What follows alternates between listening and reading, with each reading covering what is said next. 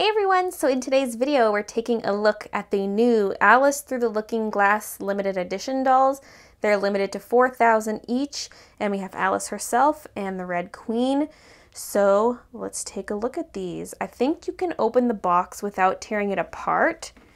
There's a ribbon here on the back, so I think I can slip it open and take the front off, and then we can get a good look at the dolls without fully unboxing it. So we'll just do a quick overview of them in the boxes. There's a see-through top. That is what it looks like. And the back. And if you want to read that, you can pause it. Then the Red Queen. Similar style box. I actually like her box design better. I'm not a huge fan of these colors, but hers is super awesome. And if you'd like to read that, you can pause it and read it. Okay, now let's undo the ribbons and take a look. I'm destroying the beauty! Whoosh.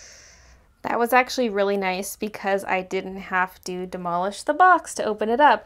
There was the front piece that slid right off, the back piece, and then even this plastic piece just slid off. It wasn't taped or anything, so we can get a nice close-up look. But first, I want to take a look at the certificate. Ooh, that is a pretty certificate. Certificate of Authenticity, Elizabeth the Red Queen Collector Doll. This limited edition doll, released in 2016 by Disney Store, has been carefully designed by Disney Store artists to ensure every detail was captured. We hope you will enjoy this heirloom doll for years to come. And this is number 281 out of 4,000. And then that's what it looks like on the back. It just looks like it's the French version. It's kind of neat how it's in plastic. Now let's take a look at the doll itself. Very pretty. They captured the heart shape a bit better than they did with the 12-inch dolls. And then she has her rooted eyelashes. This part here is just sculpted. I'm not sure how I feel about that. I feel like it has the right texture to it, but it'd be nice if it was actual fabric. I think it's because of this sculpted bit here, but maybe they could have put something on top and used like a leather look-alike fabric for this.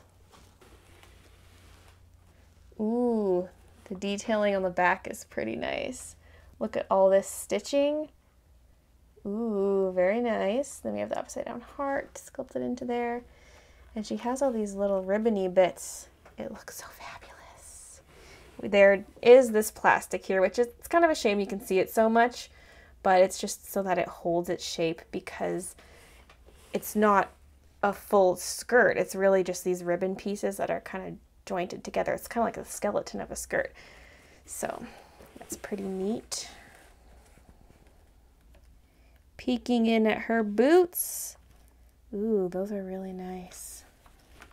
I love the details on those. And the hearts on the back. Oh, that's cool.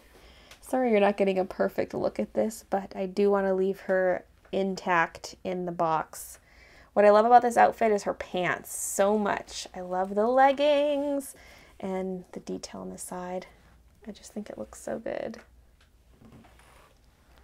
Then there's some more ribbon up here.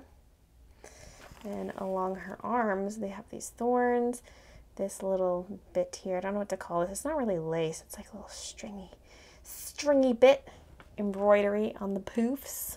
She's holding her scepter thing. Wand. I don't know what you want to call it. Is it supposed to be bent like that? I don't know. Maybe. Well, it looks straightish from the front, sort of. It's pretty nice, though, with the jewels here. The top looks like a gummy candy or something. But yeah, that's super detailed. It's pretty nice.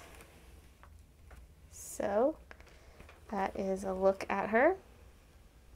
Shring, shring, so fancy. Okay, now we have Alice out. Hee hee.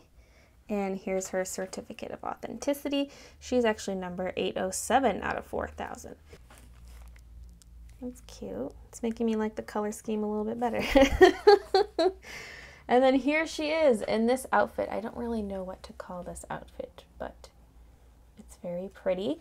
In the movie, it looked a bit more like her pants were a skirt. Like you could tell it was pants, but it was really loose so that it kind of looked like a skirt. Very loose and floofy.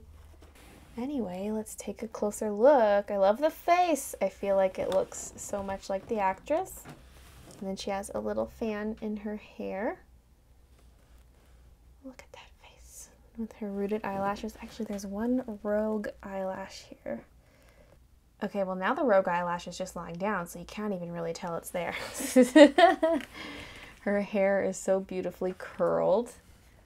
Ooh, that's very nice. I'm going to try to not disturb it. Because if I run my fingers through it, it'll ruin it. So yeah, ooh. And this bit here is plastic with the little tassels. This is my favorite part of this outfit, is the way that this spikes up at the shoulders. I just think the spiky shoulders look so good. So yeah, it's not my favorite part of the doll, but design-wise, overall, it's my favorite part of the outfit. And this has so much embroidery on it. Well, first of all, there's this purple pattern in the back, and then the embroidery on top. It's so beautiful. And then underneath, well, I guess that underside's purple, and then there's the red seam along it, or hem, I should say. Whatever you want to call it. And then this orange bit, a few more fringes, and that matches her sleeves, which split open to reveal the orange with the fringe. Ooh, yeah, 17-inch dolls are always so nice.